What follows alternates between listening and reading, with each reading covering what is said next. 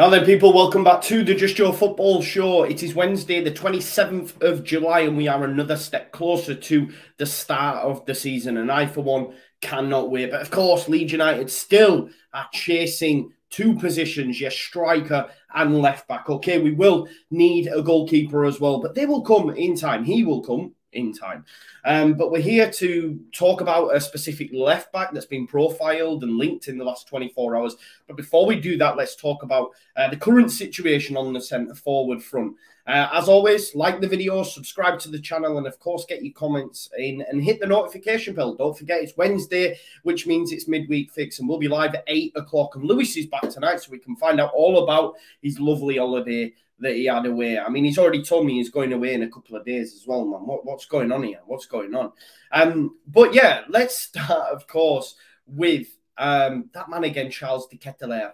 As much as I love the guy, even I'm getting annoyed now about speaking about it. You know, when is this deadline going to hit? All right, Leeds United are waiting in the wings, okay? And I understand why, because he's their top target and a fantastic player, all right?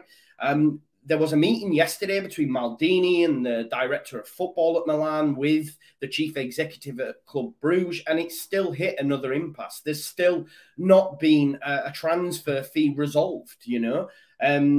Club Bruges just standing fast, saying no.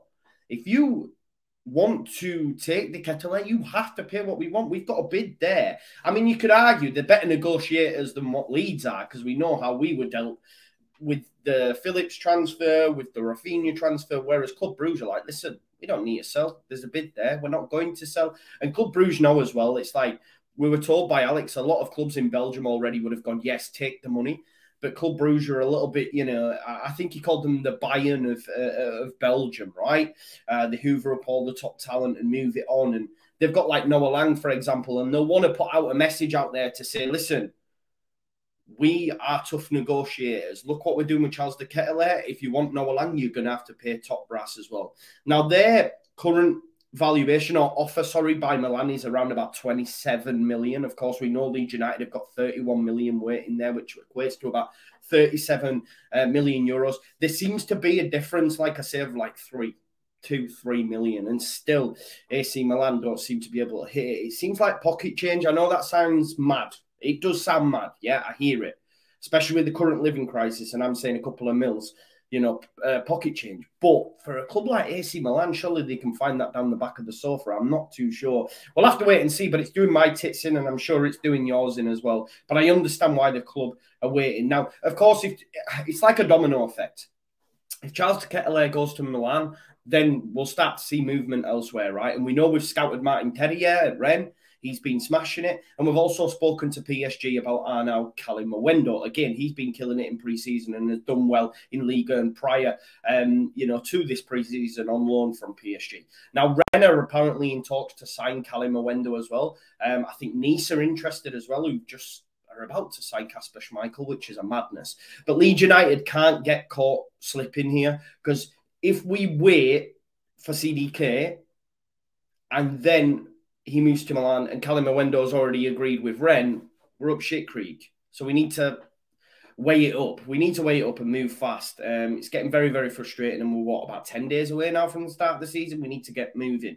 Now, of course, yesterday I spoke to you about left-backs, okay? I know that we'd at least reached out to Man United in terms of looking at Alvaro Fernandez. Now, I did mention there was the chat about Preston. He has gone to Preston on loan. And it's clear for me that the reason I did that video is a case of showing that Leeds United are profiling young left-backs, right? They're not looking at tried and tested. They're looking at someone they can maybe bring in on loan with a view to a perm, or someone who can grow in that position and take over Junior Firpo. And then in the last 24 hours, we've been linked to Real Madrid youngster, Spanish left-back Miguel Gutierrez. Now, it is his birthday today, so if by any chance whatsoever he's watching this, happy 21st birthday. Hopefully you can sign it off with a move to Leeds United. But he's been added to that list, okay? Now, Gutierrez has impressed when given the chance at Madrid and has attracted the attention of several clubs across Europe. Of course, he's done well, but will he get game time at Madrid? Well, of course, they have Alaba, they have Mendy. He can also play on the right, and they've got Nacho Fernandez, Dani Carvajal. So he's going to struggle to do that, right? Apparently, Arsenal were linked last summer as well. But at that point, I think he's got like a 40 million euro buyout clause. But I believe they're willing to do a deal, even on permanent, at around about 7 million. So that's decent money for Leeds United and something, you know, we would definitely be on board with. Now, just a bit of profile on Gutierrez. He joined Madrid's youth system from Getafe at the age of 10 and made his debut for Castilla back in 2020. And then he's made his first team debut in 2021 under Zidane, I think. And I think he played around 6 times for Zidane and has been given little performances here and there by Carlo Ancelotti since then.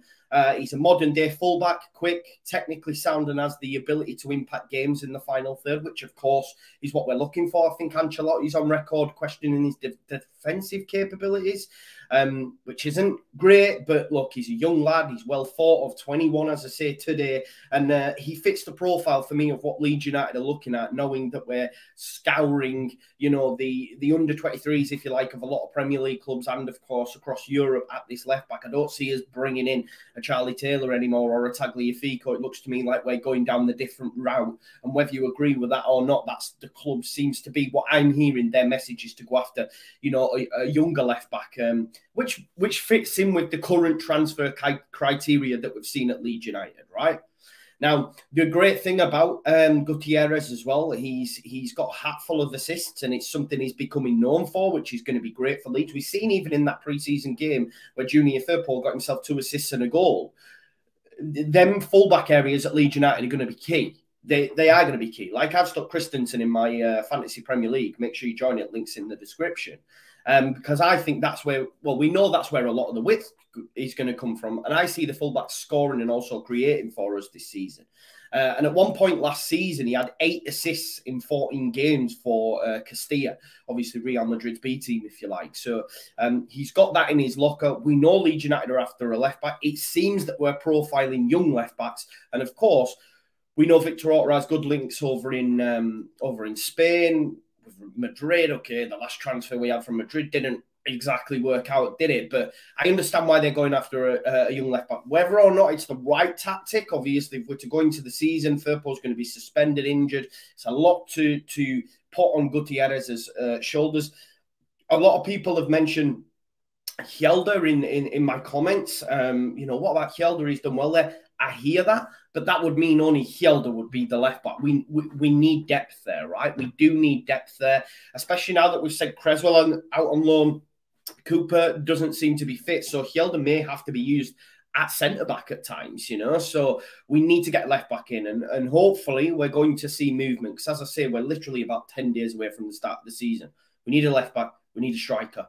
Hopefully it's CDK, maybe Gutierrez. We'll have to wait and see. But listen, thanks as always for watching the show. Join us tonight at 8 o'clock for the midweek fix. We're going to be talking about each of our starting 11s and picking the bones out of each other's sides. And then obviously predictions will come as well. So make sure you join us for that, and I'll see you in a bit. Peace out. Leeds is Leeds.